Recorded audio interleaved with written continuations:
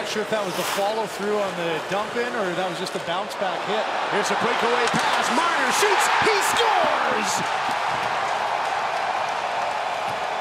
Delay here. It was a follow-through there. Didn't get all of the puck as Connor Carrick was trying to dump it in. Athanasiou got hit in the face as he's making the change. What a heads-up pass in the middle. And for Mitch Marner, a little bit of a monkey off his back. First goal in 10. The guy who started it with the high stick to the face of Athanasiou, Carrick, makes the perfect pass and sends in Marner all alone. What a change of events there.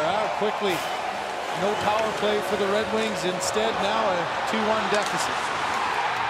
Number 18 from Mitch Marner.